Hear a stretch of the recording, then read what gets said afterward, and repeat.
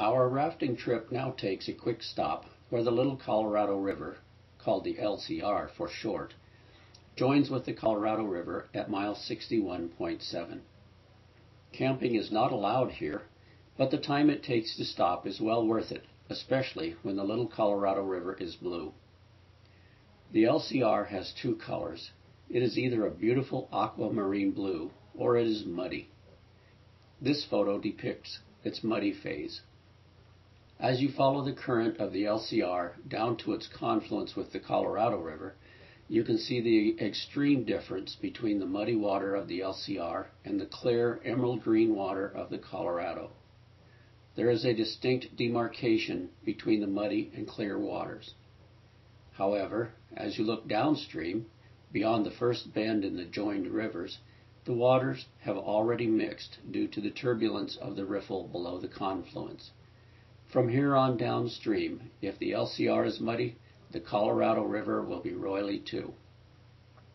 Historically, the local Native Americans used the LCR as a trail to access a deposit of salt along the bank of the Colorado River, just below the confluence of the LCR on River Left. The salt deposit still exists, but visitation by non-natives is prohibited. The Little Colorado is where Ben Beamer decided to set up home. He moved into and modified an existing Indian ruin on the south side of the Little Colorado River, just up around the river bend from here. Beamer utilized the area for prospecting. Rotate your view just a bit to the right and high up towards the sun. You can see the silhouette of Cape Solitude. Its elevation is 6,146 feet at the top of the south rim.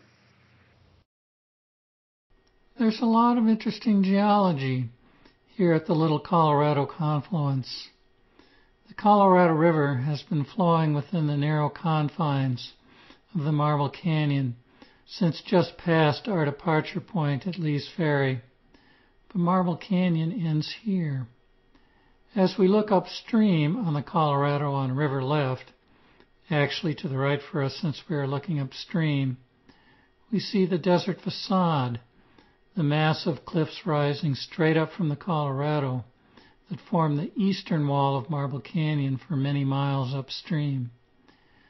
On the other side of the Colorado, though, notice the new rock formation, the Tapete Sandstone, that is just beginning to rise up from river level. Just beyond the confluence, Chewer Butte soars up above the Colorado, and we can see the entire sequence of Grand Canyon formations from the Tapete Sandstone at river level on up to the Kaibab Limestone at its summit. Notice the sloping brown formation just above the Tapetes, the Bright Angel Shale.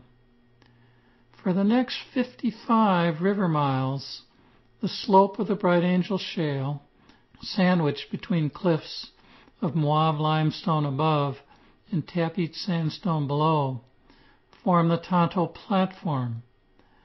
On the south side of the river, a sequence of trails wind across the entire length of the Tonto Platform, usually near the boundary between the Bright Angel Shale and the Tapetes. The first of those trails, the Beamer Trail, starts right here at the confluence, and we can follow its path off to the south until it disappears around the first bend. Heading upstream from here, you can journey 8 miles up the river to the Nanqueep Delta area and climb up to the Anasazi Granary for a spectacular view back downstream.